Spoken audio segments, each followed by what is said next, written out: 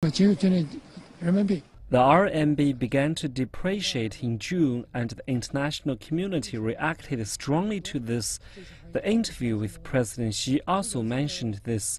Needless to say, it conforms to economic rules. It is a response to the market, and it is very natural.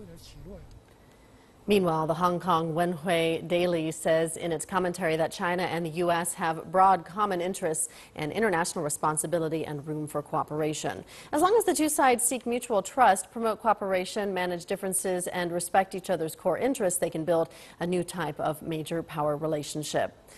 Another daily, Ta Kung Pao, says Xi's visit attracted so much attention that people hope China could resolve the disputes between the two sides and press ahead on bilateral relations to benefit the world.